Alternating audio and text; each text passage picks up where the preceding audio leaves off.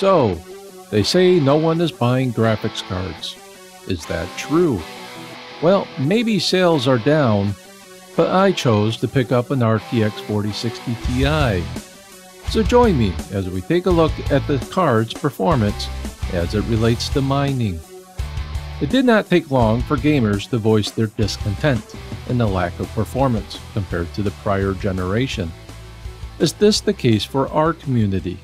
Let's take a look. Throughout the video, I'll compare the RTX 4060 Ti to the last gen 3060 Ti, as well as the 2060 Super. This should give us an idea to where we should be making investments in hardware in the future.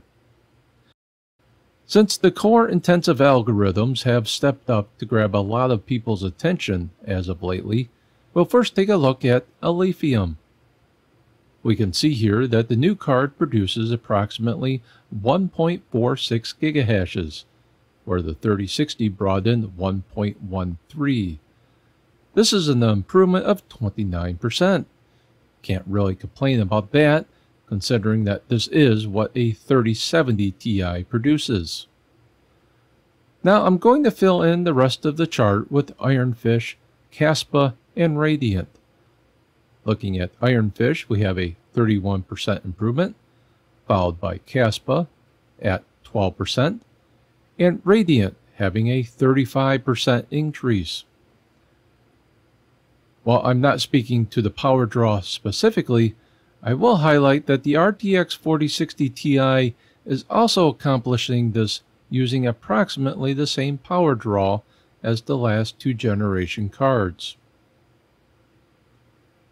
So from what we have gathered here, the RTX 4060 Ti is performing well for these projects.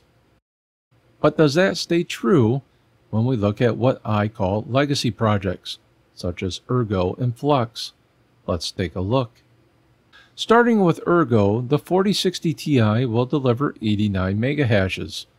Unfortunately, this is far short from the 3060 Ti's 166 megahashes. And at best, it puts it on par with the 2060 Super. Looking at Flux, the comparison in cards is not as drastic, where I was able to achieve 55 solutions with the 4060 Ti.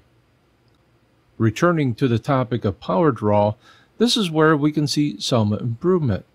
While the card does not yield much more, if any, productivity, it does accomplish its task with the least amount of power. Unfortunately, in review of these projects, the concept of newer is always better falls flat. I believe this is due to the decision to change the memory interface from 256-bit in the 3060 Ti to the smaller 128-bit interface in the new card. To a degree, this should not come as a surprise, but it does give reason to not pay much attention to the upcoming 4060 and 4050 cards. Moving on, we'll find a whole new definition to Kapow, and it's a complete shit show. I'll throw up the numbers, but there really isn't anything positive to speak to. Maybe power draw, but then card density comes back into the picture, and it's not much worth the investment. Here's a review of all the projects I looked at. If you're curious about a project not listed, leave a comment below and I'll crunch the numbers for you. I'll wrap up the video with a brief review. Since I do like the Founders Edition design, I am okay with my purchase and plan to place the card in my gaming rig. I still play at 1080p where the card will perform just fine, and that will allow me to move the existing 3080 to the farm for 24/7 operation. The RTX 4060 Ti performs just fine on core-intensive algos. As miners, I think we can find the performance gains to be acceptable and definitely better than the gamers saw from their last-gen cards. However, those very same projects are starting to get a lot of attention from ASICs and FPGAs. Eventually, we're going to focus on the ASIC resistant projects, such as Flux, and that is where the entire lineup of the 4000 cards fall flat.